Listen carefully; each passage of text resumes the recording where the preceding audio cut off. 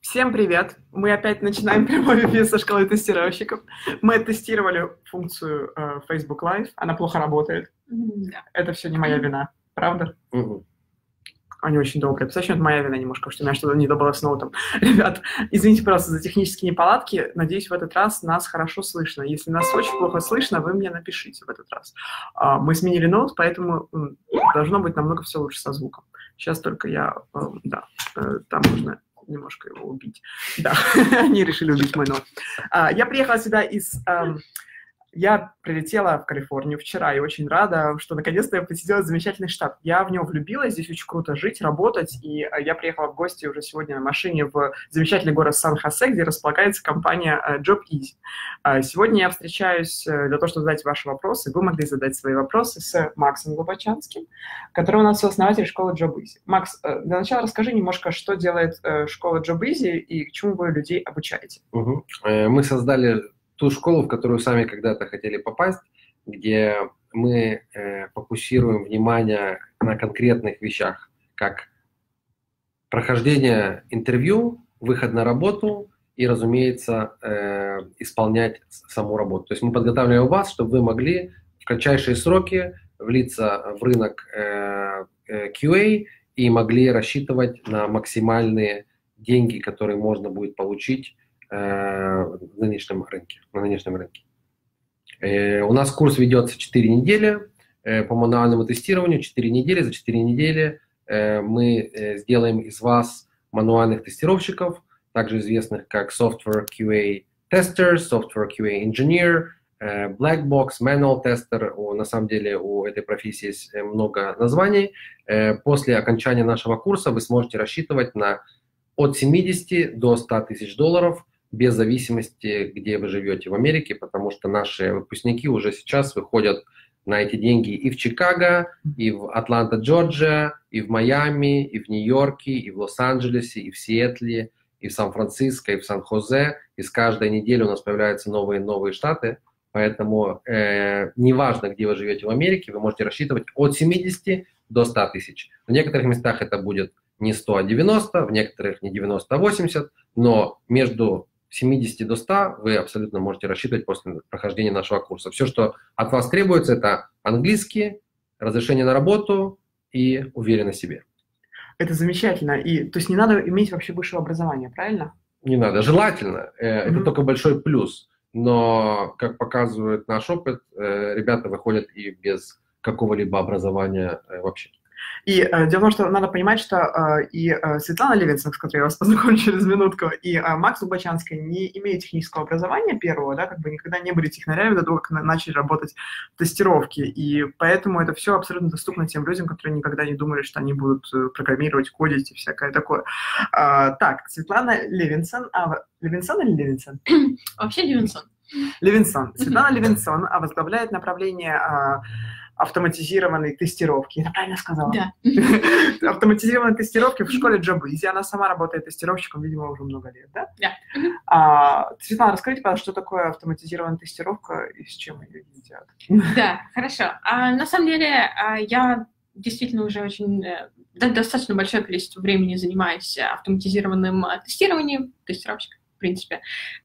И, соответственно, это направление, которое позволяет нам автоматизировать или спрограммировать ту работу, которую многие обычные мануальные тестировщики делают руками. То есть, когда человек идет, открывает, например, телефон и выполняет какие-то определенные тест-кейсы, мы можем также написать программу, которая будет это делать непосредственно за человека. И тем самым мы, на самом деле, во-первых, удаляем возможность человеческой ошибки, но также мы и экономим гигантское количество человеческого времени, и те же самые рутинные одинаковые тесты мы автоматизируем.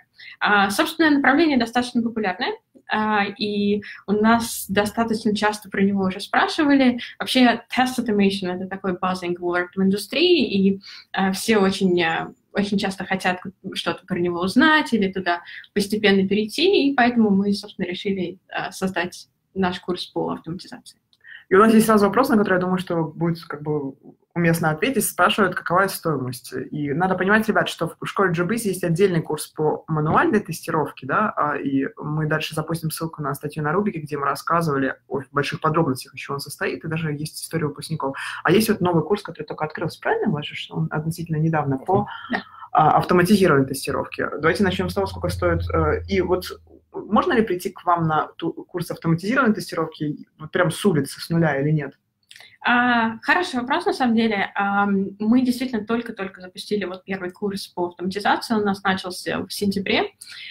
И идея в том, что мы большое количество времени посвящаем непосредственно программированию и написанию автотестов. То есть мы не тратим много времени на этом курсе на описание того, что такое тест-кейсы, как их правильно строить и так далее. То есть мы предполагаем, что человек, который приходит к нам на курс заниматься автоматизацией, уже имеет какой-то либо опыт в тестировании, либо он закончил какой-то мануальный курс. То есть есть хотя бы какая-то база, на которую уже я накладываю знания программирования, знания всяких фреймворков для автоматизации, и уже непосредственно с этим мы работаем.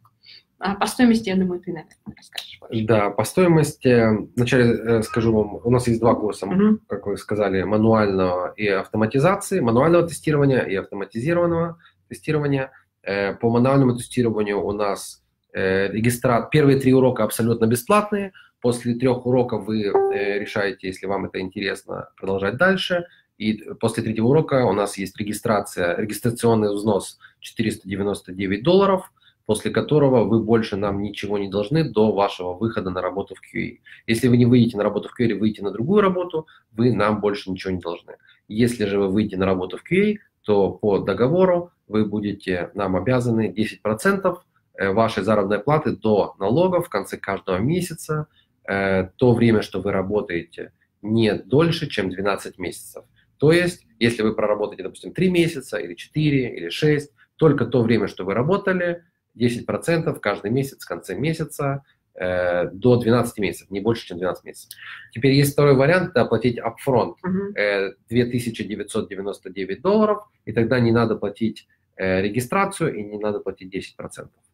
Что касается автоматизации, там на самом деле похожие условия, только там 499 регистрация после 3-го урока, после первых 2 недель регистрация $499, после которой вы нам ничего не платите до вашего выхода на работу, а после выхода на работу это будет 10% на протяжении не года, а 1,5 года.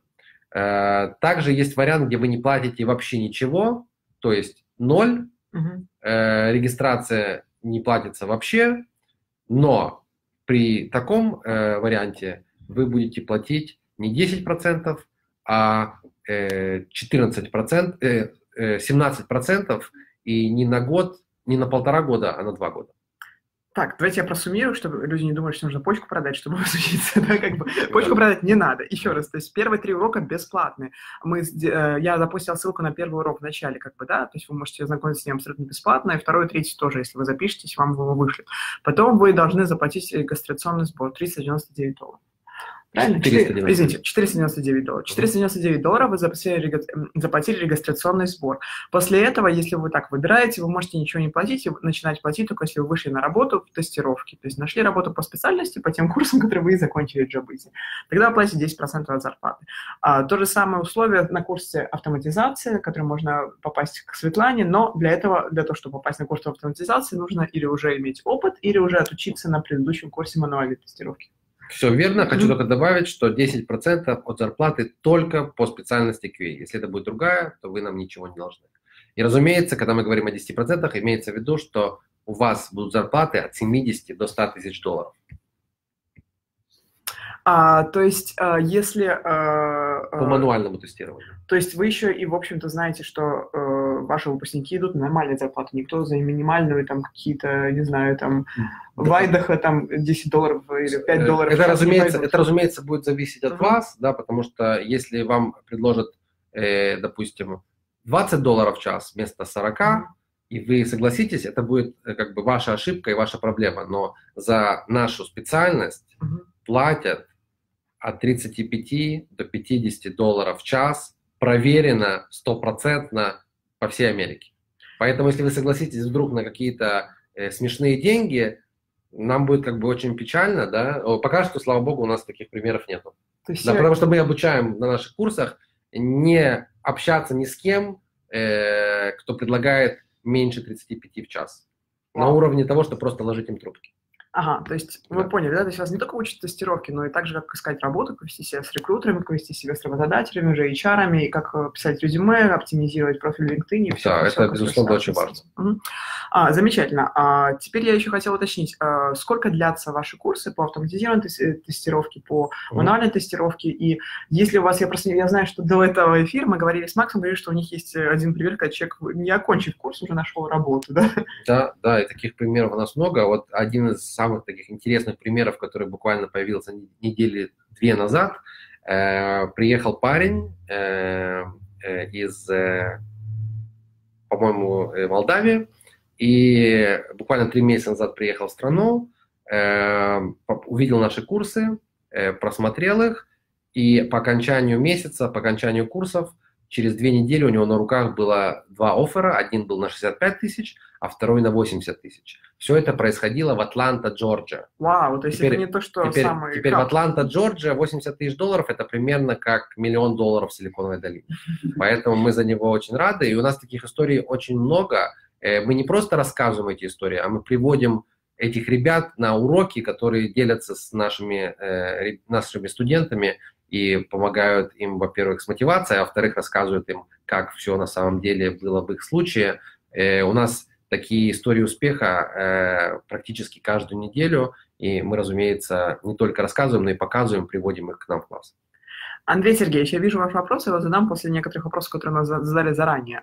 Если вы хотите задать вопрос, то вы можете сделать в комментариях, и мы обязательно озвучим. У нас есть много вопросов относительно того, что делать, если вы не очень... Вот Светлана Дианова спрашивает, имеет ли смысл учиться, если английский пока не очень? Учиться и сдавать экзамены смогу, а вот интервью пройти нет. Я сразу, извините, возьму на себя смелость. Светлана, экзаменов нет. Вас никто, правильно же, никто не экзаменирует? Наша задача, чтобы вы вышли на работу. То есть мы не хотим с вас брать регистрацию, чтобы вы потом сидели дома, не находили работу и говорили, вот я закончила ту или иную школу и не могу устроиться. Наша задача, чтобы вы после нашего курса могли от 1 до 3 месяцев, за 1 до 3 месяца могли выйти уже на работу. Если у вас английский на уровне, что вам некомфортно коммуницировать, общаться, да, чтобы все прекрасно понимали вас и вы прекрасно понимали других, я думаю, что вам не стоит записываться на наш курс, вам стоит потянуть свой английский, и только когда он будет на уровне разговорного, да, он не должен быть на уровне Шекспира, да, он должен быть на уровне того, чтобы вас понимали и вы понимали других. Вот когда у вас будет такой уровень, мы с удовольствием вас примем к себе в школу и поможем вам устроиться на хорошие деньги. До этого не хотим тратить ваше или наше время. И я хотела уточнить, что вообще, в принципе, как в отличие от, может, постсоветских стран, да, как бы здесь, даже если вы учитесь на какой-то степени, на degree program, да, то как бы экзамен – это не то, что очень часто вообще случается. У меня, слава богу, ни разу экзаменов не было здесь. Я учусь в магистратуре, degree. Поэтому, если вам кто-то начнет рассказывать о том, что в какой-то школе обучения, да, у вас будет экзамен, надо крепко задуматься, если вообще вас учат ради процесса или ради результата, да, потому что люди, которые учат ради результата, обычно вам не будут устраивать экзамен, мне кажется. Хочу только добавить, что тот парень, который у нас устроился, который приехал 3 месяца назад, у него был очень хороший английский. То есть хороший английский, опять-таки, для того, чтобы вы себя чувствовали комфортно, да, как бы просто общаться с работодателем, писать резюме и так далее. Вот. Дальше я хотела еще задать некоторые вопросы, которые у нас были. Очень часто спрашивают вот что. Где и как долго надо учиться, чтобы стать тестировщиком, да? Это Насиба Усман спрашивает, мы немножко об этом поговорим, но давайте еще раз, да, то есть если у вас совсем нулевой опыт, вы были гуманитарием, лингвистом, учителем, не знаю, трактористом, что нужно сделать, чтобы стать тестировщиком? Я думаю, 99% моих друзей, мы все не технари, мы с гуманитарным бэкграундом, и что вам нужно? Вам нужно 4 недели нашего курса. Потому что в конце этих 4 недель вы станете QA-инженером, и вы сможете выходить на работу. У нас каждую неделю наши выпускники выходят на работу, как раз на эти деньги, о которых я говорю, не меньше, от 70 до 100 тысяч долларов в год, это от 35 до 50 долларов в час. вам не нужен никакой бэкграунд. Вам, конечно, он плюс, да, если он у вас есть, это только плюс. Но для того, чтобы выйти на работу, работать в этой сфере, вам не обязательно иметь технический бэкграунд. Все, что вам нужно, это быть приятным в общении, говорить на английском, иметь разрешение на работу, не иметь проблемы с слухом, слушать внимательно, что мы говорим, повторять то, что мы показываем, следовать нашим указаниям, и тогда у вас будет очень хорошо. Отлично. Это по поводу мануального тестирования. По поводу автоматизации, это уже за 4 недели не выучить. Там уже гораздо все как бы глубже. И думаю, что Лана сможет больше рассказать по автоматизации. Да, на самом деле, когда мы говорим о тестировании и что можно это выучить за месяц, мы действительно имеем в виду именно мануальное тестирование. Да, когда мы уже говорим об автоматизации, там уже немножечко другой уровень знаний и, соответственно, другой уровень зарплат. Поэтому, когда мы учим автоматизации, у нас курс достаточно длинный, он длится 4 месяца, и курс разбит на 2 ключевые части. Первая часть мы обучаем именно написанию автотестов, тестовых фреймворков, а вторая часть уже учит именно прохождению таких технических интервью и алгоритмических задач. То есть первая часть как раз делается упор на том, что вы будете делать в течение своей карьеры автоматизатором, а вторая часть уже делает упор именно на то, как пройти собеседование, потому что, к сожалению, хотя в 90% случаев вы всю свою жизнь будете просто писать автотесты, используя там Selenium, Python или какой-то другой язык, при прохождении собеседования нас очень часто спрашивают технические задачи, то есть нас спрашивают, как написать какой-то алгоритм, как что-то решить. Вот для таких вещей мы, соответственно, делаем дополнительную часть курса, которая именно концентрируется непосредственно на этом, и мы предполагаем, что люди, которые к нам приходят, уже имеют какой-то предыдущий опыт тестирования.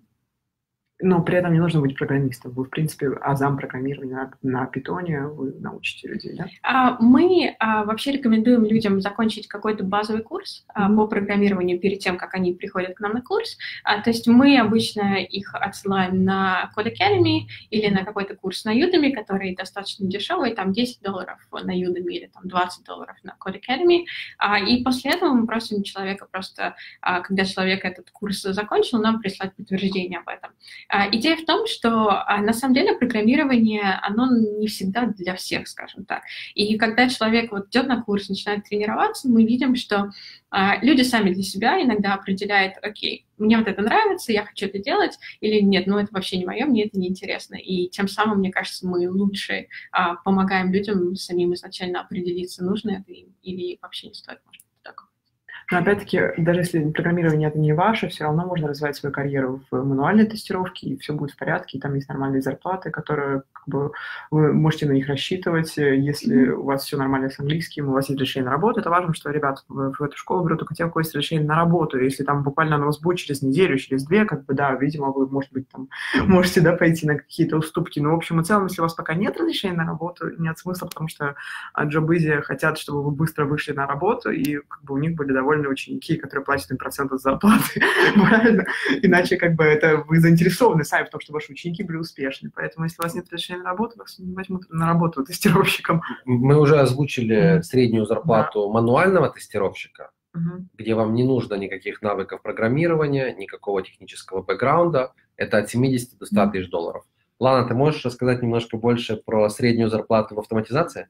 Да, моя любимая тема, само собой. На самом деле автоматизация обычно начинается где-то от 120, и на самом деле предела нет, но в среднем я вижу людей, которые где-то там 150-170 там на уровне хорошего медла спокойно зарабатывают. То есть я бы сказала, уровень там 120-170, может быть даже 180, это то, на что вы можете рассчитывать спокойно, находясь в автоматизации и там проведя автоматизации, например, годик. Да, но опять-таки бывают абсолютно запредельные офферы, которых я иногда слышу и которые иногда я вижу там опубликованы на сайтах, так что на самом деле можно получать больше. Очень круто. Так, это очень вселяет оптимизм, да, то есть хорошая зарплата намного выше, чем среднестатистический по США, можно сказать, что это как бы прям upper, там, 10% будет, да, все же как бы в некоторых штатах, как вы упомянули, да? Я думаю, после мануального тестирования будете upper 10%, а после мануального upper 5%. Ну, то есть как бы в некоторых штатах, да, как в Атланте, в Джорджии, вы там просто будете как бы как, я не знаю, как бы... Список Forbes, да, точно. А как у нас Коновалев спрашивает, как писать резюме, что вы взяли на работу даже без опыта? Это, видимо, я делал так подводку. Смотрите, безусловно, у нас есть свой, как называется, secret sauce, да, мы знаем, как сделать ваше резюме привлекательное. Безусловно, к этой привлекательности поможет наш интерншип, который мы предлагаем нашим студентам, без доплаты, разумеется, то есть мы предоставляем нашим студентам интерншип в реальной компании, это все происходит онлайн, у нас там есть реальная работа, реальные митинги, стендап-митинги, работа с Jira, с TestRail, с Xcode, Android Studio, тестирование мобильного и веб-приложения, то есть вы фактически закрепляете свои теоретические знания практическими уже начиная с первых недель нашего курса. И, разумеется, этот опыт вам пригодится в вашем резюме, и мы сделаем так, чтобы в вашем резюме было достаточно опыта, чтобы вы могли претендовать на 70 до 100 тысяч долларов. Если вам будут предлагать меньше, мы вам запрещаем общаться с такими рекрутерами. Надо бросать трубку. Нет, надо сказать, пожалуйста, больше не звоните на этот номер. А если это звонят индусские как бы, рекрутеры, которые долго-долго все спрашивают? Ну вот как раз... предлагают $5 в час? Нет, вначале надо спросить просто, о чем идет речь, где позиция, сколько за нее, какой у них максимальный рейт. И если этот максимальный рейт не совпадает с нашими ожиданиями, то нет смысла тратить свое или их время. Да, и разумеется, мы обучаем наших студентов не просто не общаться меньше 70 тысяч долларов, мы обучаем их требовать $40-45 в час. Это от 80 до 90 тысяч долларов. Просто бывают иногда ситуации, когда люди, может быть, у них какие-то экономические проблемы или, может быть, им срочно надо выйти на работу, и мы, разумеется, не будем как-то их тормозить. И если им предложат 70 тысяч долларов, и они возьмут, то мы не обидимся и будем рады, что они выходят на эту первую работу. Но, в принципе, если бы они еще немножко подождали, они могли получить 80 и 85, я вам гарантирую. Светлана, я хотела вас спросить, вы приехали сюда, очевидно, из какой-то русскоязычной страны, правильно? И, как бы, может быть, вы припомните, как вы вообще дошли до того, что вы решили стать из гуманитария тестировщиком, и после этого, как вы научились программированию, как, может быть, знаете, что-то припомните с вашего интервью с работодателем, как бы, на какие бы суммы смотрели, вот что-то из этого. Я знаю, что вы уже очень опытная как бы, сотрудница. Да, на самом деле, отличный вопрос. Я приехала отсюда из Москвы, и у меня был бэкграунд в экономике и в лингвистике, и в Москве я, на самом деле, занималась различными вещами, но вначале я начинала работать там в банках и помогала еще немножечко гейминг-компаниям. А когда я приехала сюда, в гейминг-компаниях я делала локализацию, если что. Когда я приехала сюда, я, соответственно, узнала просто про тестирование как направление, про QA, и я решила попробовать, потому что мне говорили, что это достаточно интересная сфера, что если у тебя, какой-то такой достаточно хорошо подвешенный английский язык, ты, в принципе, можешь хорошо себе рассказать, то есть ты можешь себя продать на рынке, и действительно стоит попробовать. Поэтому я действительно пошла, закончила мануальные курсы по тестированию, и после этого начала уже искать работу, нашла первую свою работу, я там занималась мануальным тестированием, и я на самом деле очень много выучила там уже, и мне уже хотелось расти на тот момент, и тогда я уже постепенно начала добирать какие-то другие курсы, очень много и долго копалась в том, что именно учить и как именно выбирать какое-то направление для автоматизации, потом постепенно перешла уже в автоматизацию и выросла. Вот до того, что я делаю сейчас. Сейчас я как раз занимаюсь тем, что я обычно прихожу в компанию, где автоматизации нету совсем, и, собственно, строю это с нуля, набираем обычно команду и выстраиваем тестовые фреймворки. Я хочу только добавить, что при том, что мы запустили курс автоматизации впервые только сейчас, Лана уже не первый год занимается тем, что подготавливает ребят на выход, подготавливает ребят по автоматизации для скорейшего выхода на работу на максимальные зарплаты. То есть это не первый год, как она занимается этим очень успешно. Илана говорила мне ранее, может, просто никто не услышал при нашей первой попытке эфира, что она сейчас работает в all-female team, то есть только одни девушки, да, чтобы как бы женщины не волновались о том, что, может быть, это не для них, да? Да, все абсолютно верно.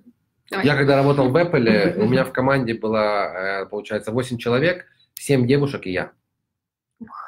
Поэтому как бы и женщины, и мужчины как бы одинаково стоит не бояться идти в эту специальность. А на какую зарплату вы уже ответили, да? То есть от самое минимум, что вы предлагаете смотреть?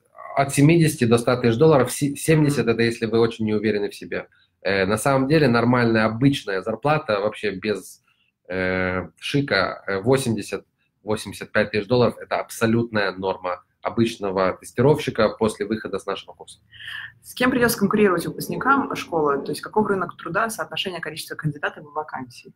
Я думаю, что я такую статистику не проводил. Безусловно, есть люди, которые очень заинтересованы работать в этой сфере. В основном это индусы. Но не только. Русскоговорящие индусы. Это в основном, кого мы видим в этой сфере. Теперь, я думаю, что, может быть, даже если есть, допустим, в каждой позиции, там, не знаю, 20 резюме, да, очень много из этих резюме, я думаю, 15, просто фильтруются из-за того, что они неправильно составлены. Роботами, да, алгоритмами, не человеком. Я думаю, Лана, кстати, больше разбирается в формате резюме и интервью-процессе, но, как я понимаю, где-то большинство резюме просто не проходят сортировку. Да, все верно. На самом деле и роботами, и человеком тут зависит от компании, от того, где компания размещает резюме. Да, если компания использует что-то типа DICE, они зачастую могут просто как бы уже из своих applications выбрать именно те, которые им подходят, автоматически, по сути, используя вот какие-то keywords. Если эта компания, например, размещает job где-нибудь на LinkedIn, и к ним аплается, там уже такого алгоритма, ну, там что-то подобное есть, но это не настолько хорошо, и там часто люди руками просто просматривают. Но мы знаем, что рекрутер тратит где-то там порядка 30 секунд на ваше резюме. То есть вот он смотрит, и вот какие-то ключевые просто слова, навыки оттуда выбирает. Если резюме действительно составлено неправильно, то просто это очень быстро отфильтровывается, поэтому один из аспектов, на который мы обращаем внимание, это именно как правильно составить резюме, чтобы оно продавалось. Я думаю, на самом деле, что конкуренция не особо большая, потому что иначе будет трудно объяснить, как наши выпускники десятками с одномесячным опытом выходят на эти деньги, и самое интересное, их никто не увольняет. Замечательно. Видимо, только HeadHunting, да, дальше. Так что поэтому я думаю, что конкуренция очень-очень слабая, потому что в другом, ну, иначе бы они их просто бы не брали, а брали тех остальных, которые тоже приходили на это же самое интервью.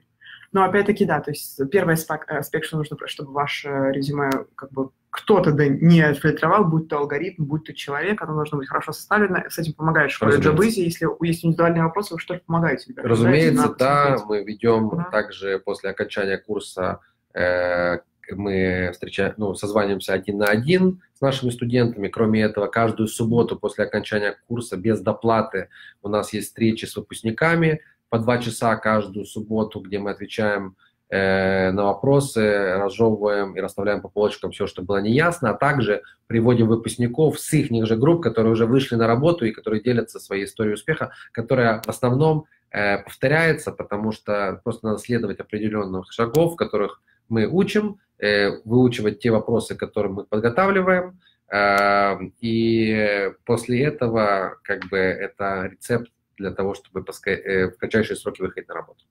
Скажите, вот я сейчас задам вопрос Ольге, а потом у меня еще есть вопрос. Ну ладно, начну со своего вопроса. Скажите, вот как бы насколько, то есть кем нужно быть, чтобы не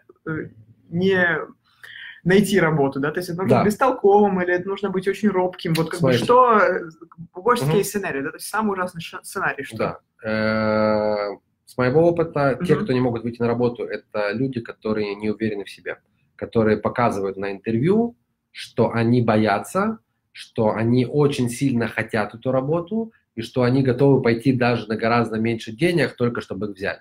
Такие люди никому не нужны, по крайней мере в IT, потому что у IT бюджеты обычно очень такие жирные, хорошие, и вашему работодателю, вашему hiring-менеджеру, ему без разницы, платить вам $20 или $100 в час. Ему главное, что пришел человек, который справился с заданием, делал свою работу и не создавал ему головную боль. Поэтому очень важно, чтобы на интервью вы были уверены в себе. Разумеется, мы вам с этим поможем, потому что мы вас научим всему, что вам нужно знать, мы вас научим всем ответам, которые вам надо будет ответить во время интервью, мы вас научим самой работе, мы вам дадим использовать Jira, вы будете практиковать, мы будем все разжевывать, расставлять по полочкам, показывать, объяснять, если надо, будем созваниваться 1 на 1, я буду выслушивать, как вы звучите, буду вас корректировать, улучшать ваши ответы, мы это все будем делать. Но от вас мы ожидаем, что вы должны быть уверены в себе, вы должны говорить на английском, вы должны уметь улыбаться, вы должны уметь смотреть в глаза, вы должны уметь жать руку. Очень важно, чтобы работодатель почувствовал, что с вами будет приятно работать. Ладно, может быть, ты можешь добавить. Не, абсолютно верно, на самом деле. То есть я бы еще добавила действительно по уровню английского. Английский не обязательно должен быть абсолютно разговорный и нативный, но его должно хватать на то, чтобы вы просто банально понимали то, что вас человек спрашивает. То есть у меня было много случаев там с предыдущими людьми, которых я иногда тренировала, когда им задают вопрос, они просто не понимают сам вопрос. То есть это, конечно, как-то можно потом с опытом набрать. У меня была девушка, которая выучивала все ключевые слова. Если она слышала ключевое слово, она выдавала все. Как-то это ей помогло, но это сложно, и это достаточно большое количество времени на поиск. Постепенно это придет, но в таком случае, если у вас плохой английский, действительно лучше потратить вначале время именно на практику языка и потом уже приходить к нам, потому что иначе, пока вы будете искать работу, вы забудете все, что вы выучили. Ну, то есть, в общем и целом, если вы выглядите как человек, который отчаянный, да, которому очень сильно нужна эта работа, и не то сейчас все будут голодать, или как бы в глазах читается, что я пойду как бы на $5 в час, мы с вами говорим о как бы вакансии на, не знаю, там, на 25, на 50, и так далее долларов в час, то как бы то это считывается просто невербально. Правильно? Абсолютно верно. И если вы согласитесь... То есть есть такое очень простое правило. Если вы согласитесь работать на меньше $40, вы уже заранее намекаете работодателю, что вы абсолютно ничего не знаете и ничего не стоите. И он такой, видимо, я переплачиваю этому человеку, раз он себя так не уверен. Не, и он просто не захочет вас к себе взять. Ну то есть если товар дешево стоит, то как бы это плохое потому качество. Потому что мы очень часто предлагаем услуги наших тестировщиков, наших ребят в школе для других компаний, чтобы они могли бесплатно тестировать их приложения. Потому что у нас есть такая услуга, мы предлагаем другим компаниям тестирование их приложений для того, чтобы ребята могли набраться опыта. Так я вам хочу сказать, что очень многие не хотят бесплатно людей. Серьезно? Мы хотим, Рубик возьмем. Мы с удовольствием вам поможем. Да, то есть это странно, то есть люди просто боятся даже... Никому не надо ничего бесплатно. Люди хотят платить деньги за качественную сервис. То есть не хотят, как бы я понимаю, о чем речь, как бы с нами тоже работают волонтеры, я понимаю, то есть люди думают, что если человек не готов брать за свой труд много денег, то мне придется инвестировать много своего времени или что-то в этом роде, да, еще как хайринг-менеджеру, как руководителю, как HR, то есть он придет ко мне плакать, депрессия, может, у человека будет, я буду тратить на это часы времени и все вот такое, да? Может быть. Для таких у нас тоже есть solution, у нас есть менеджер, который руководит группой тестировщиков за определенную оплату. Отлично. Так, давайте дальше к вопросам. То есть главное все-таки уверенность в себе, улыбка, рукопожатие и вот как бы вся эта американская уверенность в себе, не надо славянские как бы метания души, как бы глубокой внутренней жизни душевной. Это все вне ситуации интервью, пожалуйста, проявлять, да? Ну, абсолютно верно. Я, кстати, очень часто в последнее время интервьюировала американцев и американских тестировщиков, которые к нам приходили, когда мы недавно делали набор. И я, на самом деле, невероятно удивилась. То есть мне казалось, что та уверенность в себе, которую мы там учим, что это действительно очень клево, это запредельно, но потом я вижу человека, который ко мне приходит, у него в 3 раза меньше скиллов, которые мы, например, даем на нашем мануальном курсе, но человек рассказывает о себе так, что он такой офигенный, что я просто сижу так и думаю, да ладно. Вот, то есть вот тот самый act cool, это действительно работает, и это действительно здесь ценится, как ни странно, и так люди себя продают, поэтому мы тоже стараемся научить людей делать так же. Это замечательно. Ольга Гунтенман спрашивает. Добрый день, у меня есть российское академическое образование, много лет работала бухгалтером. Это как-то может помочь в учебе и трудоустройстве тестировщиком? У меня есть грин-карта, она пишет, и сейчас пока она не работает. Во-первых, отлично. Почему? Потому что самое близкое, что есть к тестировщику, это бухгалтер. Серьезно? Да. Лана, согласна? Согласна, у меня тоже экономическое образование. Да. И потому что вы тоже как бы detail-oriented, вы тоже работаете с документацией, и поэтому для вас вообще QA это идеально. Насчет того, насколько вам это образование поможет в самом резюме, я не уверен, потому что обычно рекомендуется в резюме писать только опыт в QA и ничего другого. Ладно? На самом деле, да. То есть общая рекомендация – это то, что у вас такой non-relevant, то есть то, что не связано с вашей работой, из резюме, в принципе, убрать. Поэтому мы обычно рекомендуем людям то, что не связано, то, что такой уже предыдущий опыт, из резюме убрать. Но, тем не менее, вам, в принципе, ваше знание, ваша вот усидчивость, внимание к деталям, оно очень поможет в профессии. Вау, как интересно. То есть вы считаете, что лучше написать опыт волонтерства, опыт как бы стажировки, опыт работы тестировщиком, чем как бы годы работы главным бухгалтером или абсолютно. Знаю, там, переводчиком и так далее? Особенно если вы были главный бухгалтер, желательно опуститься на 3 уровня ниже, потому что они могут почувствовать, что вы overqualified, и только из-за этого вас не взять.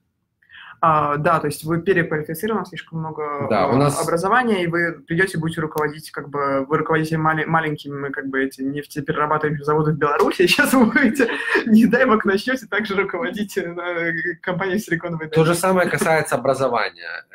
Если у вас, допустим, PhD по экономике, мы, безусловно, вас попросим этот PhD оттуда убрать, потому что вас просто не возьмут на работу, если вы будете overqualified. Не надо смущать как бы людей. Тем, что как бы цель получить работу, абсолютно. А не как бы получить инъекцию уверенности в себе. Это вы делаете с помощью других вещей. Поэтому действительно очень часто иммигранты думают, что их опыт работы на родине как бы здесь как-то можно применить, но это я практически тоже не знаю таких случаев, когда это можно было применить. Наша задача, чтобы вы в кратчайшие сроки выходили на максимальные деньги. И мы, безусловно, вам поможем с редакцией резюме. За это вам абсолютно не стоит волноваться. Все, что вам надо о чем думать, это просто слушать уроки и следовать нашим указаниям, а все остальное мы сделаем.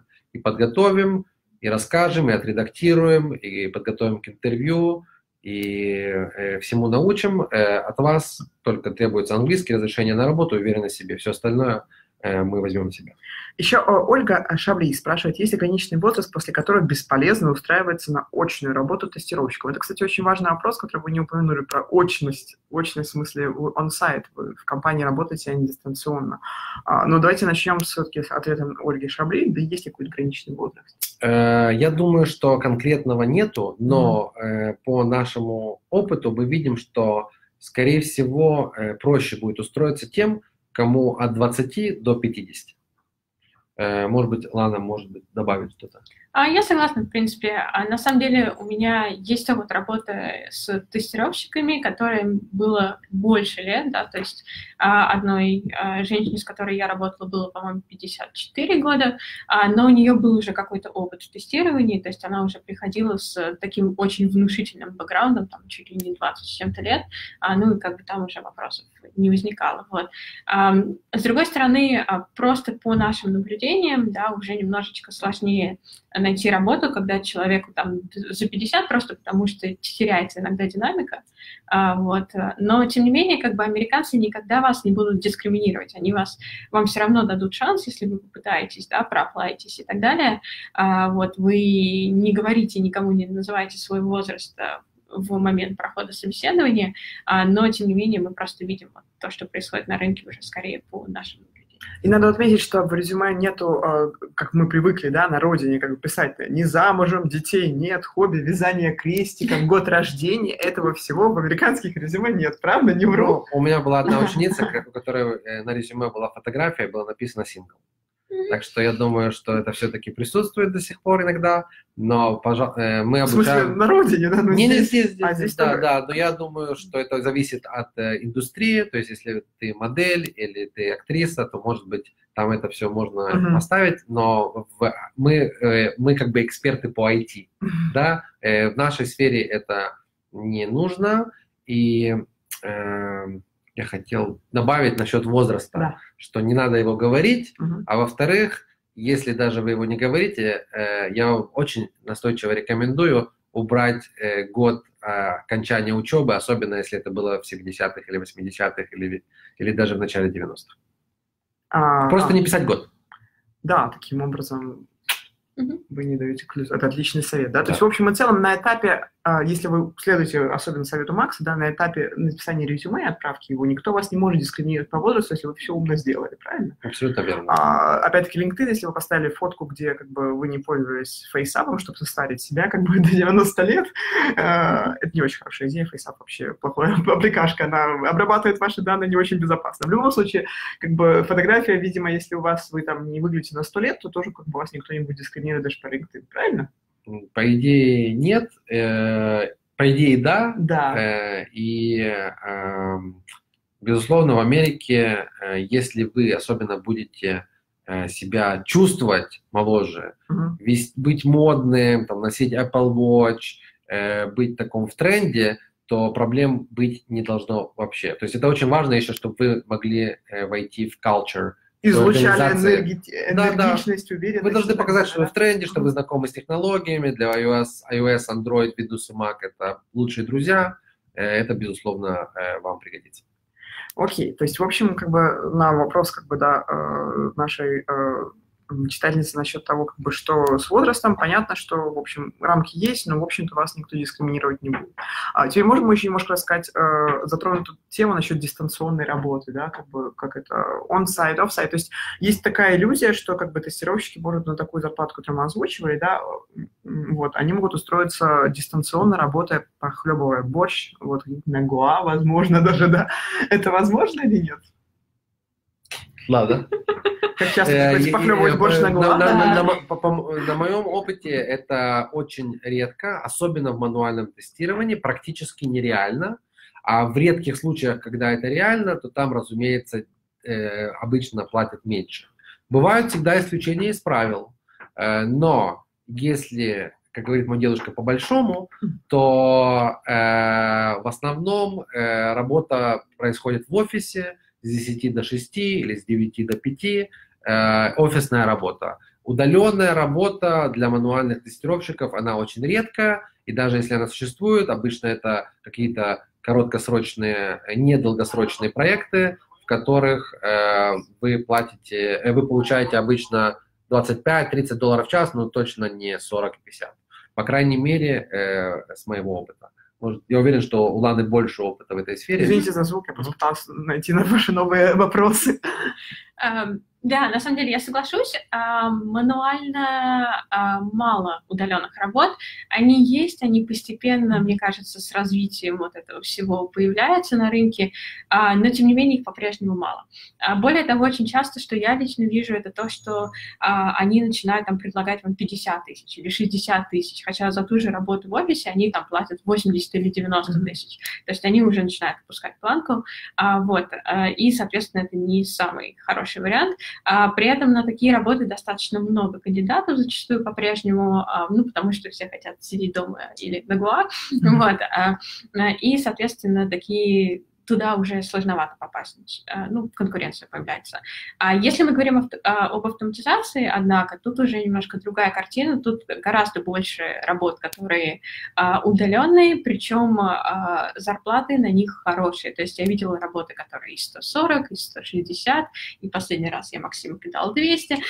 Можно такие найти работы, их меньше, то есть очных работ все равно по-прежнему больше, но они все равно как бы и существуют. То есть если хорошо в это дело с упорством к нему подойти, то, в принципе, найти автоматизатором удаленную работу шансы есть достаточно неплохие.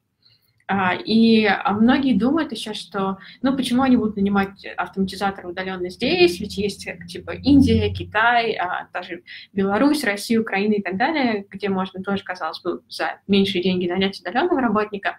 На самом деле тут не все так просто, потому что многие компании в Америке обязаны либо хранить данные здесь, либо они легально обязаны, ну, по сути, ограничивать доступ к каким-то данным или к продакшн-системам таким образом, что только люди внутри страны могут, соответственно, какие-то данные получить или посмотреть, или что-то там в продакшн зарелизить. И те, кто находится вне страны, по сути, они должны иметь к ним доступ, потому что это потенциальная утечка того самого personal identifiable information, который все американцы так адски боятся.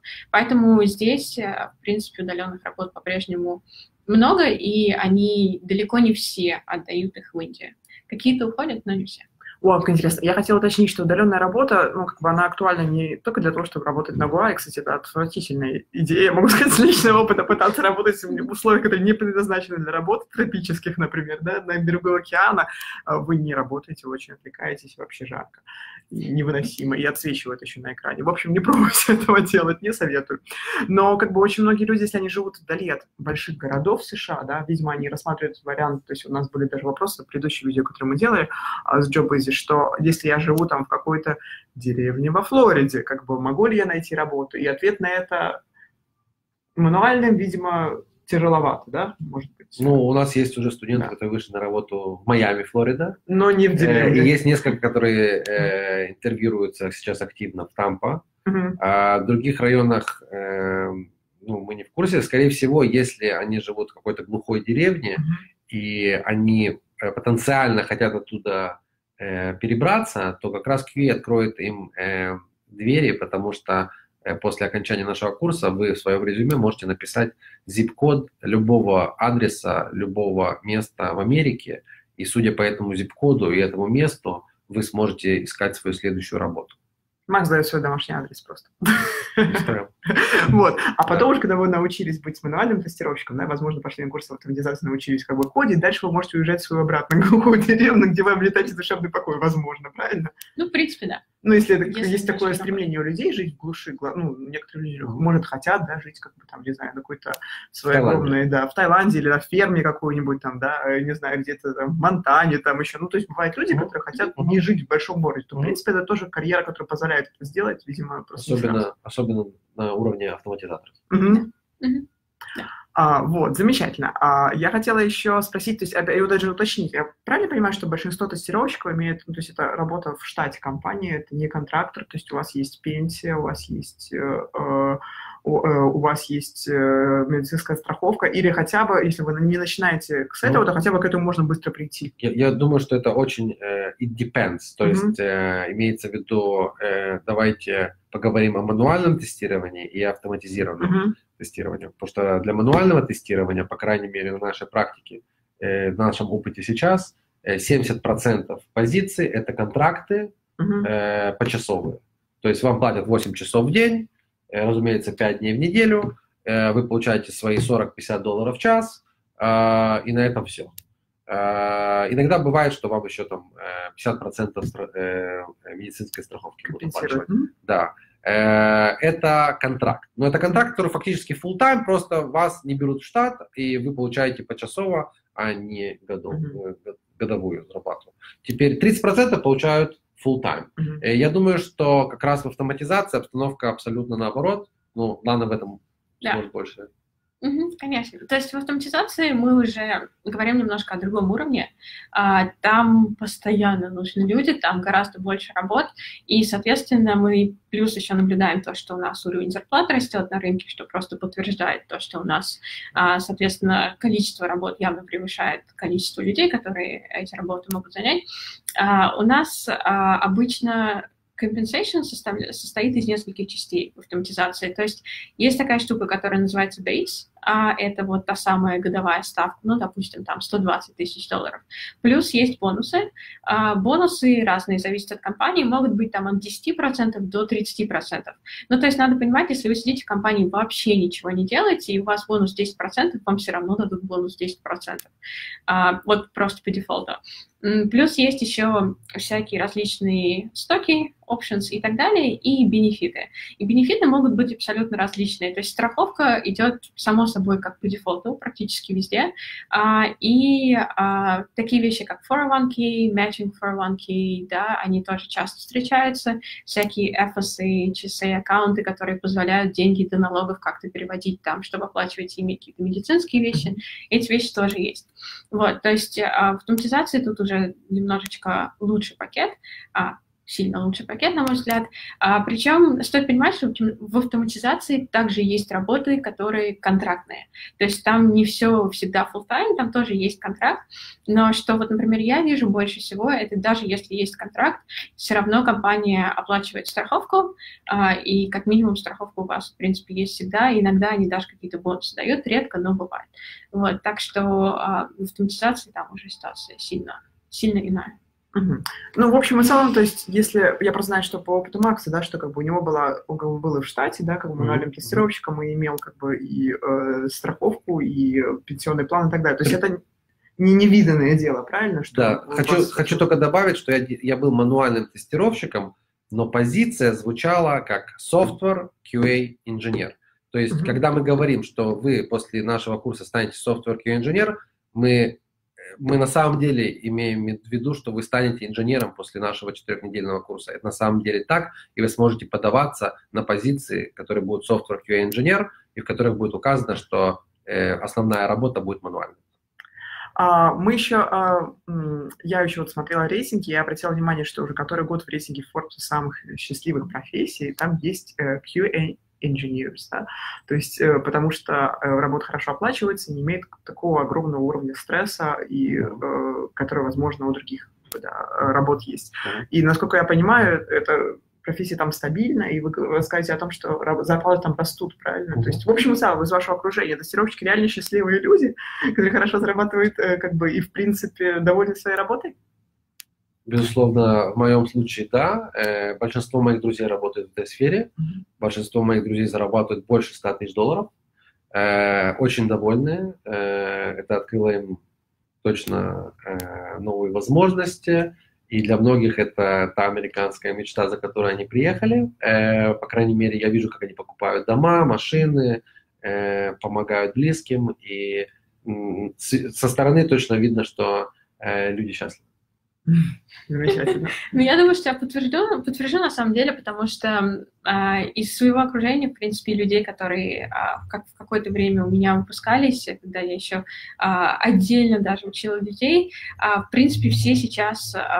Точно все перешли планку 100. Есть люди, которые получают больше 150, и, соответственно, все понимают, что вот просто с дополнительным опытом, с годами, они могут претендовать еще на более лучший уровень. Соответственно, это достаточно хороший такой фактор в плане мотивации. Причем, на самом деле, все зависит от компании. Много работы, мало работы. Это будет очень там stressful или не очень stressful. Но вот в большинстве таких крупных компаний работы обычно не очень много. Ну, по крайней мере, потому что я наблюдаю. А в стартапах там иногда такой беспорядок может быть, и там может быть что-то там срочно нужно сделать сейчас, и людей это может напрягать. Но как бы, опять-таки, мы прекрасно понимаем, что если вот мы сейчас там перед релизом что-то очень-очень много работаем, потом у нас будет там следующий спринт, и в начале следующей недели мы там, наверное, где-то отдохнем еще. Так что как-то так. В общем и целом, хорошая работа, надо брать. Вот. Мы дадим ссылку еще как бы на то, как записаться. Я дала в начале как бы описание, да, телефон, по которому можно позвонить или написать смс, или email, по которому можно сделать тоже inquiry, как бы спросить. У нас Андрей Сергеевич спросил вот что: господа, 4 недели и грустный смайлик, не верит, видимо. Минимум год обучения дает плюс-минус неплохие знания в тестировке. У портного 5 человек из 10 находят работу. Может, Андрей Сергеевич работает у портного, мы не знаем. В любом случае, почему-то Сергей считает, что нужно год учиться тестировке. Я просто не понимаю. Минимум год обучения дает плюс-минус неплохие знания. Я просто не видел ни одного курса, который длится год. То есть даже курс, о котором вы говорите, там минимум 4 месяца. Поэтому, в районе 4 месяцев. Я не понимаю, откуда год. Во-первых. Во-вторых, то, что можно рассуждать реально-нереально, но у нас уже десятки людей выходят на работу. Каждую неделю новые люди в новых штатах выходят на работу после нашего курса, поэтому как бы здесь даже уже мы перестали теоретически это обсуждать, потому что у нас практически уже все это работает, доказано, и с каждой неделей все новые и новые люди выходят на работу, вне зависимости от Силиконовой долины, Манхэттен или Майами, Атланта, Джорджия, Чикаго, Сиэтл. Сейчас у нас активно ребята интервьюируются в Техасе. в Милуоки, в Пенсильвании. Поэтому я вас уверяю, что в ближайший месяц-два у нас появятся новые штаты на карте. Мануальное тестирование можно выучить за 2 недели. Есть дополнение, на самом деле. Вот по моему опыту, просто по опыту работы с людьми, я очень часто встречаю категорию вот таких вечных студентов. Не надо. Вот в тестировании реально не надо. То есть вот вы выучили там основные теории, потренировались, научились писать баг-репорты, писать тестовую документацию. Все, в принципе, идите, вот какой-то базовый набор мы с вами узнали, идите и пробуйте собеседоваться. Да, возможно, вас спросят что-то, чего вы не знаете. Записываем этот вопрос, гуглим, в следующий раз идем на собеседование, мы его знаем. И таким образом вы, на самом деле, сначала найдете работу, потом, если вы чувствуете, что вам хочется этот тул, вам его не хватает, вот вы пока работаете, вы его параллельно там берите и учите без проблем. У меня, я вижу, к сожалению, проблему у некоторых людей. Мне кажется, это больше от неуверенности, потому что люди приходят и говорят: ой, вот я вижу часто на рынке, там люди просят Android Studio. Пойду-ка я возьму курс по Android Studio и буду в них копаться 2 месяца. Не надо. Вот, то есть не будьте вечными студентами, на самом деле, и мне кажется, что у вас все получится. Просто если проходить собеседование постоянно. Я только начал говорить, что мануальное тестирование, да, само мануальное тестирование можно выучить за 2 недели, потому что там все очень просто, элементарно и несложно. Особенно на уровне мануального тестирования, где вы проверяете, работает, не работает, выглядит хорошо, выглядит плохо, хороший или плохой user experience. Все. Уметь писать баг-репорты, экзекьютить тест-кейсы, в идеале писать тест-кейсы, которых мы тоже вас научим писать. И все. За какой год? Какой полгода? Какие 4 месяца? Какие 3? Какие 2? Это можно выучить за 2 недели. Разумеется, нам недостаточно просто вас научить работе, потому что нам еще надо вас подготовить к прохождению интервью. Очень часто на интервью задаются вопросы, которые не имеют абсолютно никакого отношения к вашей работе. Например, очень часто спрашиваются вопросы по ADB, Linux, которые SQL, API, которые очень, может быть, не будут вообще вам нужны на работе. Просто их задают, потому что это принято для того, чтобы понять, насколько вы вообще шарите в IT. И можно их выучить наизусть. И, безусловно, ту базу, которая нужна для прохождения интервью, мы вас, разумеется, научим по этим вопросам, которые не будут иметь никакого отношения к самой работе. Мы вас подготовим по всем этим вопросам, потому что, слава богу, вопросы повторяются, это одни и те же вопросы, уже лет 15 точно, они периодически появляются какие-то новые, и мы каждый раз добавляем в наш knowledge share. У нас есть такой ресурс, в котором у нас есть вопросы и ответы на интервью, которые задаются. Мы его периодически обновляем, особенно если появляется вопрос, который появился у нескольких наших выпускников, потому что мы стараемся все время становиться все лучше и лучше, чтобы гарантировать как можно более качественный продукт для наших студентов. И я могу сказать, у нас есть одна из читательниц, Рубика, которая послушала видео предыдущее, почитала статью, к вам записалась, и дальше она пишет: начнем с того, что Макс и коллеги сократили курсы мануального тестировщика до 4 недель, да, по сравнению с другими школами, которые дольше, и оно по вечерам. Она говорит: Катя, я вообще не понимаю, что там делать. Я за 2 недели, мне кажется, вообще все поняла. Замечательно. То есть она считает, что даже 4 недели там много, да. Она говорит, там уже все понятно сразу, что же там делать? Я с ней абсолютно согласен. Я просто боюсь, что это может спугнуть некоторых, которые как раз думают о годе. Нет, я тоже, опять-таки, могу сказать, я не тестировщик, я журналист по своей работе и образованию, но я здесь училась в магистратуре в США, и у меня был один из курсов по программированию, естественно. И нас учили программированию нас учили по программированию 2 месяца, и все. То есть, опять-таки, не год, там ничего, 2 месяца, там с 7 вечера до 9 вечера раз в неделю. И к нам говорит: вот почитайте код на JavaScript, а потом просто сделайте нам на завтра что-то такое же, только там с перламутровыми пуговицами другого цвета. Вот вы пока будете копаться, а если вы ничего не понимаете, спросите соседа слева. Вот такой был метод образования просто даже в магистратуре, да, такого стандартного, классического учебного заведения. И просто чтобы не было каких-то иллюзий, что прям надо засесть за учебники годами быть вечным студентом. Поэтому, ребят, я хочу только добавить, что, в принципе, если пытаться объять необъятное, можно учиться годами, да? Но весь фокус в том, что надо сфокусироваться на конкретике. Конкретно, что вам нужно для прохождения интервью, выхода на работу и самой работы. А это очень просто и легко. Поэтому мы откинули ненужную информацию, ее много. Там есть очень много всего. Можно там месяцами изучать HTML, CSS, JavaScript, SQL, API. Можно очень глубоко нырнуть. Но это не нужно, потому что у нас есть уже проверенная программа с результатами, после которой вы выходите на работу в течение 3 месяцев. Круто. Спасибо большое всем. Если у вас есть вопросы, вы можете продолжать задавать. Мы, в принципе, их адресуем. Но лучше всего напрямую записаться и попробовать самим, чем задавать вечные вопросы. Вот что. Все, спасибо большое всем. Ребята, мы благодарны вам за внимание. Все хорошо. До свидания. Пока-пока.